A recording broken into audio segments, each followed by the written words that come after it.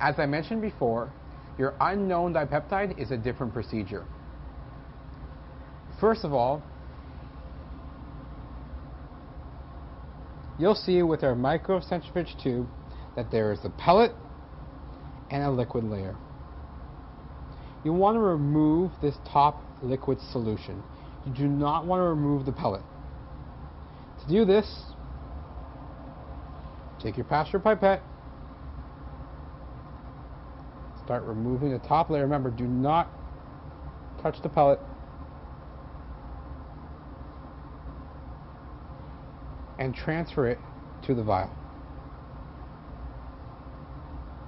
You may need to do this several times in order to remove the top layer. Again, make sure you do not disturb the pellet. The next step is to dry the solution that is in your vial. Here's our vial, and here's the solution. In order to do this,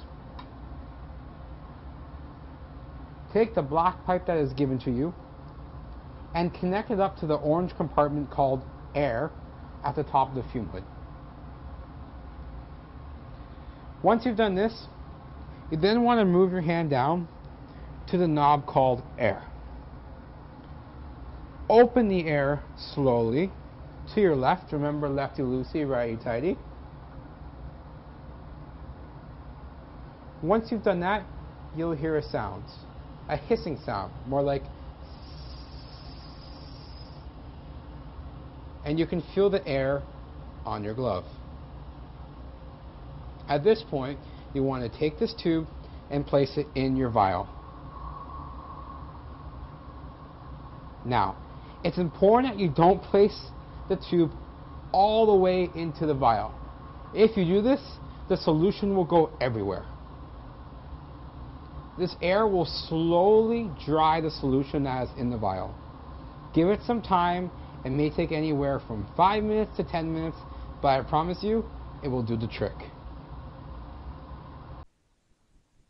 At this point, you will now see that your solution is dry. The next step is to add HCl. Once you've added HCl, you want to transfer the solution to the ampule.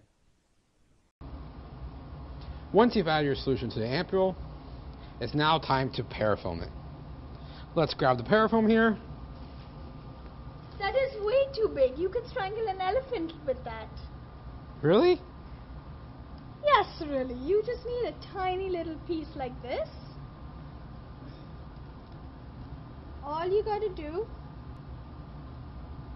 is put that around. There you go. You're all done and ready to give it to your TA.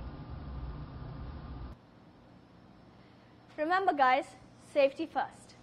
Don't forget your goggles, lab coat, gloves, proper footwear. Common sense might be a good asset too.